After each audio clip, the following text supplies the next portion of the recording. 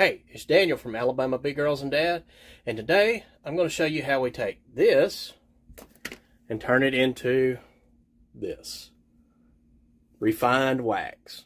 So let's get started. So we've got a small crock pot.